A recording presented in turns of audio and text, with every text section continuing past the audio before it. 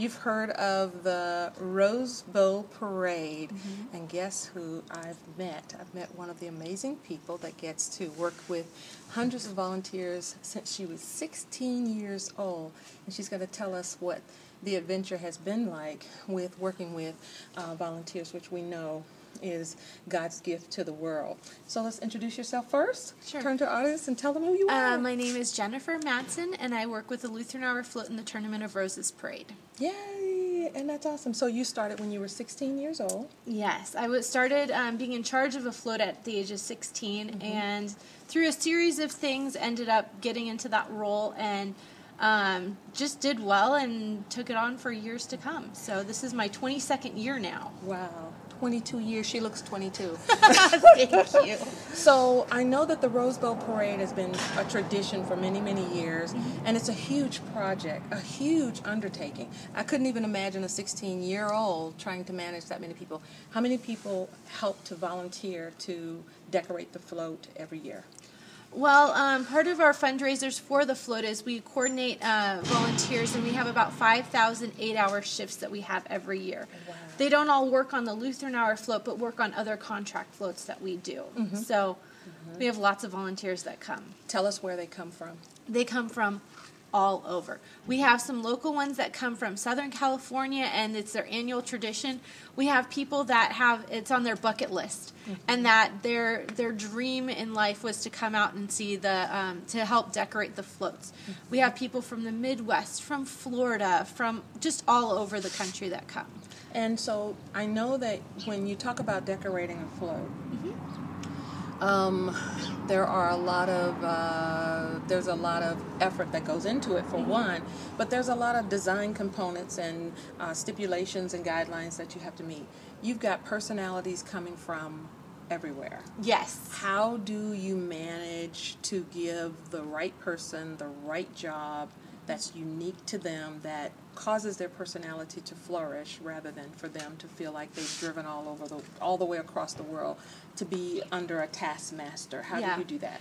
You know, volunteers are the backbone of this float project, and you need to just understand people and where they come from. I like to interview people when they come, to ask where they're from, what are their gifts. I had one year where one of the gentlemen was a roofer, and we had a church float. So I said, can you make me a shingle pattern so we can keep using this?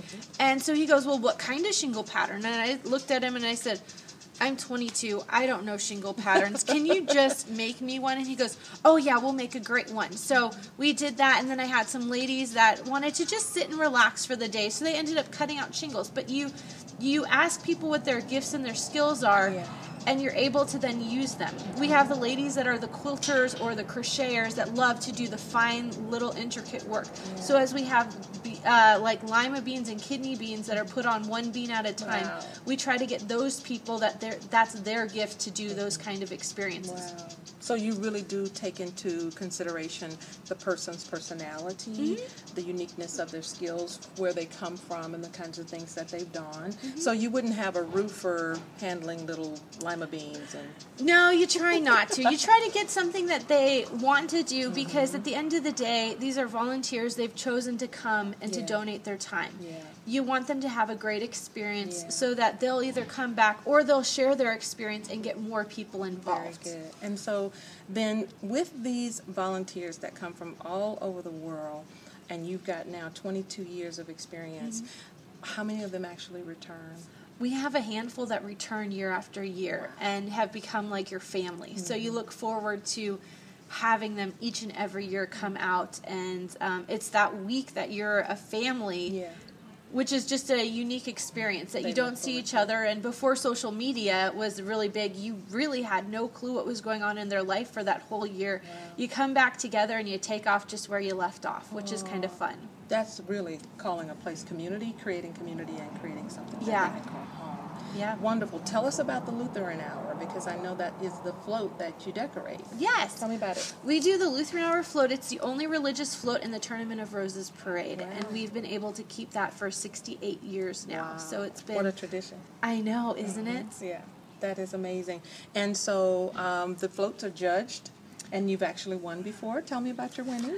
The floats are judged every year, and our float committee has come up with that we will never compromise our message to win an award. If we win an award, it's the frosting on the cake, and yeah, it's sweet. But if we compromise our message, we lose everything. Yeah. So if you notice, every year, our message is clear to the people that view the float. Very good. If we don't have that.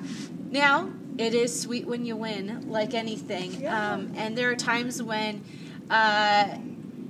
it always comes as a surprise to me. I never assume that I'll win. I just know that I'm there for my purpose to share my message. Very good. But there are those times when you find out the morning at 6 a.m. that your float has won. Wow. And